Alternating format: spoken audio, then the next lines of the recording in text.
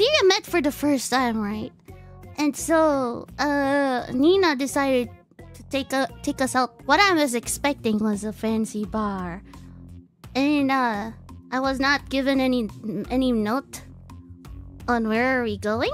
And thus, I was like, oh, yeah, okay. And, all they say is to, like, bring a card, an ID, a proof of identification. So I was like, okay, it must be really fancy if we go somewhere that asks for an ID. Okay? And we went inside a stripper club. For our 2nd year anniversary celebration, Ethyria went to a stripper club.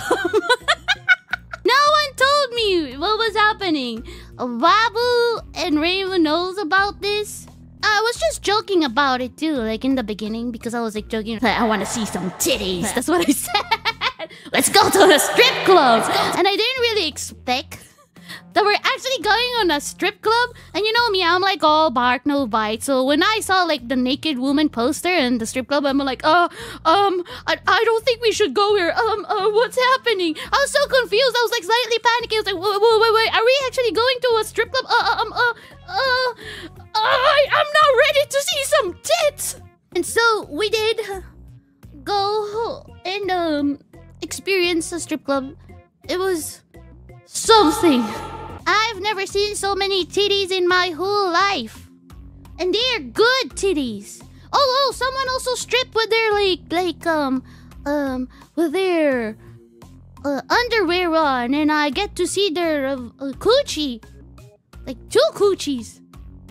And I was comparing it to from my coochie. And I'm like, oh wait, that's a different looking coochie. Interesting. So kind of like that, because they kind of like spread their legs and stuff whenever.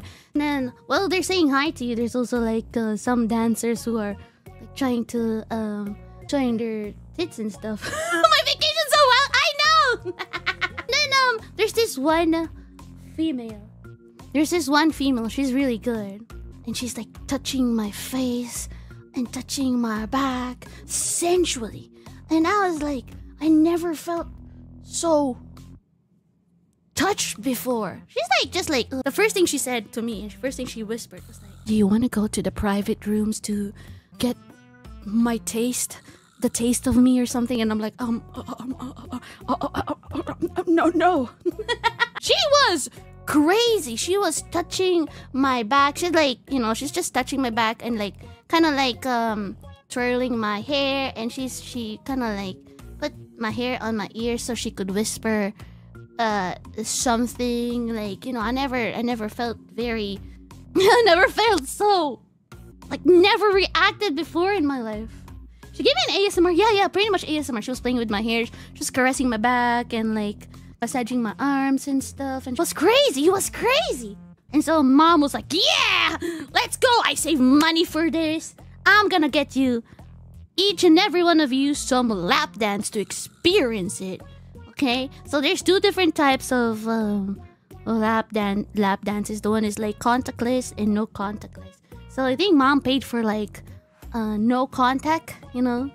And so we did experience our girl, the one who's handling Raymond and I. And so our girl actually went for like a contactless. Well, no, she went on a contact dance. So she's like, pull your chair a little bit farther from the table and spread your legs. And I'm like, oh, okay.